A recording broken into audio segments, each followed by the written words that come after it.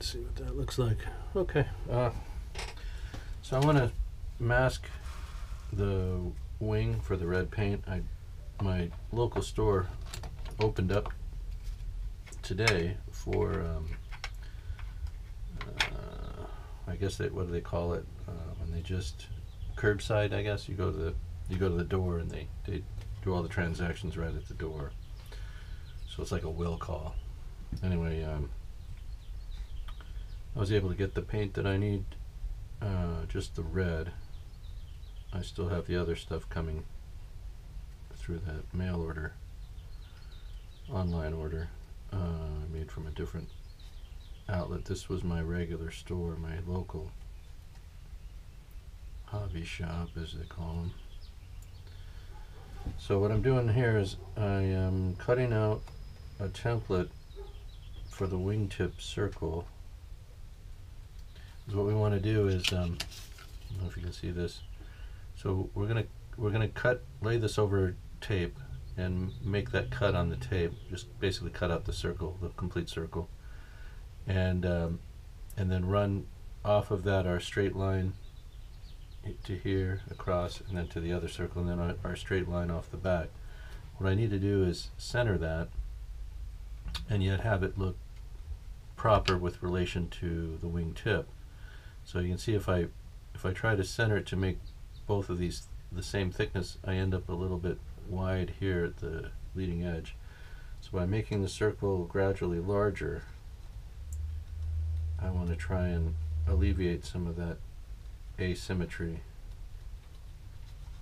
A little bit's good. I like the idea of having it being just a little heavier, but not disproportionately, not just way out of whack. It's a technical term. Oh, that's out of whack. They use it all the time, I guess, at places like MIT and so on, etc. Northrop Grumman. How does this look? Oh, no, dude, that's that's whack. That's out of whack. Something be bad if it's both whack and out of whack. You'd think one is, well, that's in whack. That's good. Or that's just whack. No, it's out of whack. Maybe whack is just short for out of whack. I don't know, and I don't care. So we just want to make these radii, we want to make the circle as smooth as we can make it, so that our tape line will be as smooth as it can be. And we don't get any kind of warbling out here because of the way we did our scissor cuts.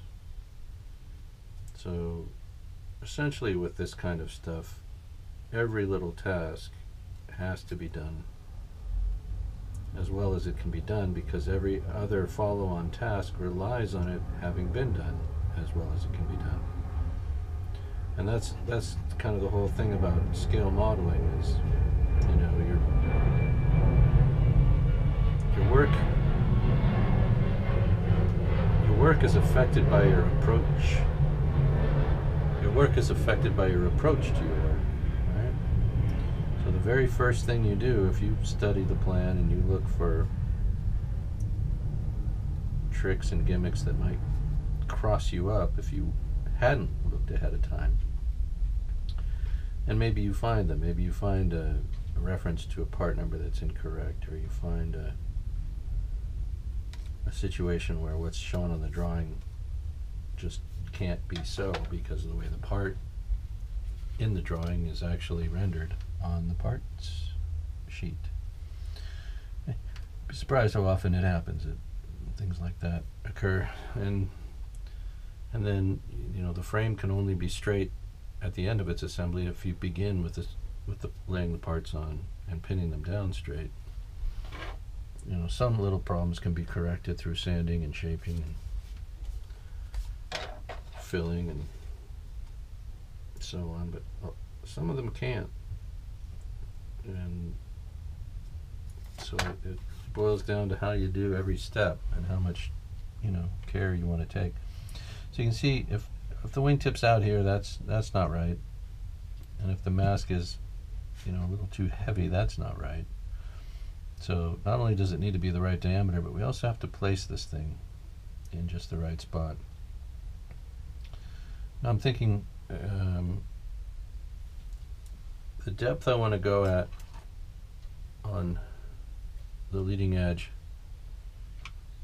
you know, is about here. Let's say a 1/4 inch from the front of these blisters is where I want to be. Right, so this almost looks like it needs another coat of white. Under this light I'm seeing something I don't want to see. I know a lot of this is going to be red, but a lot of it's going to be under decal.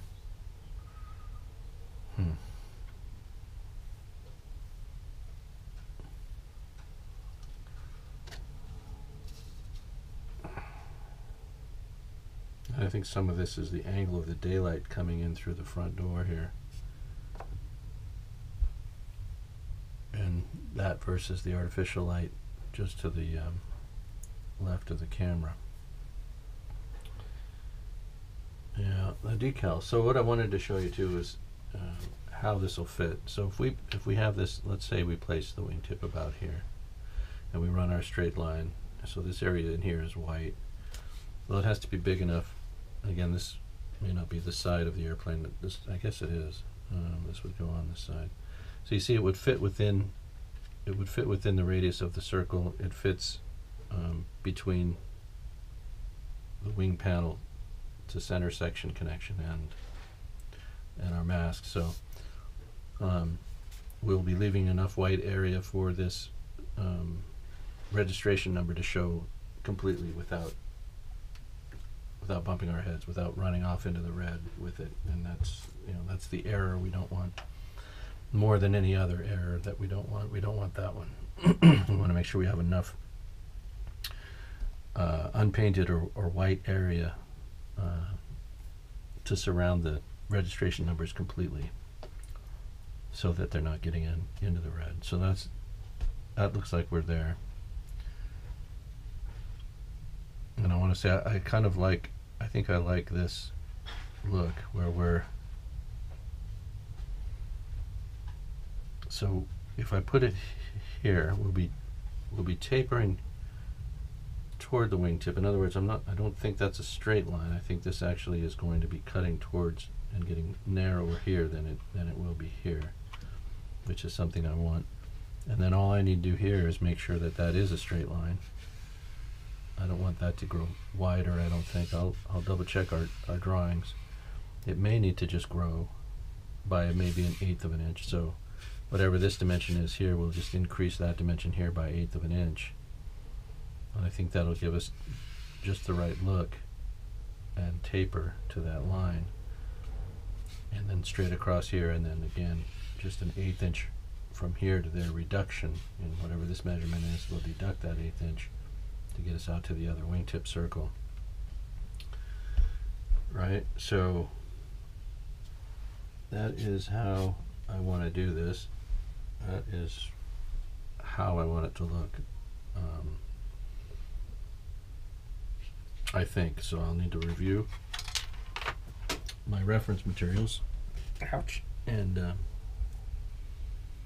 just see exactly how those lines are, how that's delineated. Is that tapering skinnier, that red trim tapering skinnier toward the wingtip, or is it a constant and then a wrap and then a constant? It seems to me, if I'm recalling the way I recorded it into my memory, it seemed to me that it was straight across here, and then tapered from wide to just a little bit skinnier, and then a wrap, and then from skinny just a little bit wider. But I'll have to review that now. But this is, I wanted to put on camera what I'm going to be doing. So what I'll do is we'll use the frog tape again. Once I cut the circles, I'll be placing these circles of tape and try to get them with symmetry, measuring, from trailing edge to the middle of the circle. I'll draw a line through the center of the circle, and then we'll use that as a datum point. So we'll measure off the tail of the wing, off the trailing edge of the wing, off the side at the center point of the circle, and off the nose at the center point of the circle. Nose to leading edge from the side, through a line through the center to indicate where we need to be there on the wing tip, and then for reference on the trailing edge to try and get those centered. So obviously if one's wonky to the other one, that won't look good either if we're looking at our wing. And then we'll flip the wing over and repeat the process. I'll get it entirely masked, and then the idea from that point was to set it on a surface and spray the top and let that dry, and then flip it and spray the bottom and let that dry. And then I bought a clamp, and with this clamp I mean to capture the wing right about here, and then as I hold it off, I'll be able to spray that leading edge and trailing edge all the way around. And with this, it will be only touching the masked masking tape and the plastic mask that I've got on there. So the clamp was about, I don't know, $10. It should work. I'm a little concerned about putting too much pressure there. It locks, but it doesn't lock in just the right place. So I'll mess with the padding. You saw the balsa padding I put on it, on the clamp feet, to try and mitigate putting too much pressure in one spot. I made them a little bit larger, but I think I'll mess with the thickness on those and see if I can't get it to just click and they're just the right place, without putting too much pressure. I don't want to crush the wing in the center. That would be horrible at this point. We don't want that. Got enough things that are horrible. We don't need that one. So at any rate, here we are. There's your update. That's what I'm going to be doing the next couple of hours anyway. I'm going to start on that, and then we'll get this sprayed. I want to get it sprayed before it gets dark. Get that red paint onto it, and then and let it dry overnight. Probably dry all day tomorrow. Won't touch it again all day tomorrow either. So it'll be get the paint on it, and then crack it all off Saturday. Peel the tape off Saturday, and then look at getting the wing completed by Saturday evening. Completed meaning registration onto it, and clear coated, maybe 2 or 3 clear coats over it, and then we'll I think that at that point we'll be good to go.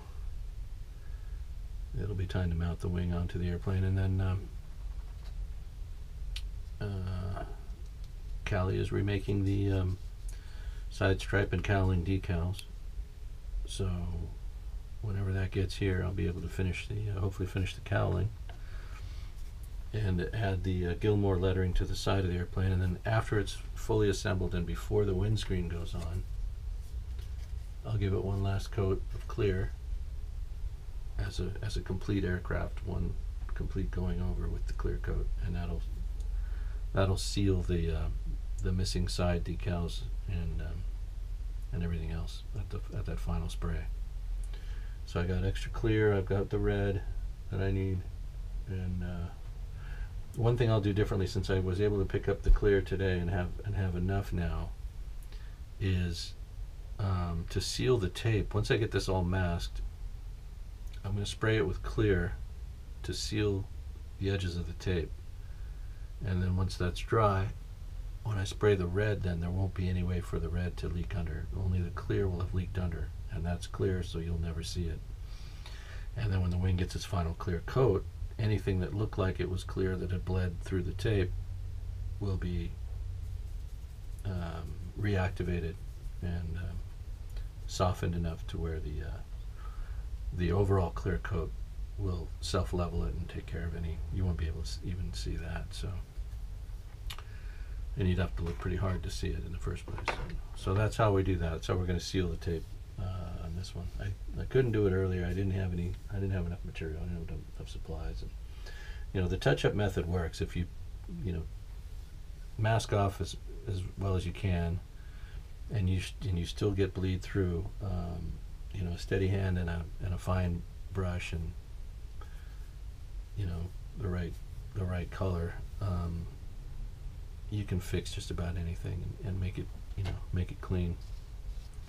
I mean, I don't know if you can see the touch-up I had to do on here. Wasn't much of it, but I mean, I don't think you'd be able to see it. And the same with the wheels, wheel fairings. After touch-up, sure, if you move in with a jeweler's loupe, you might be able to see.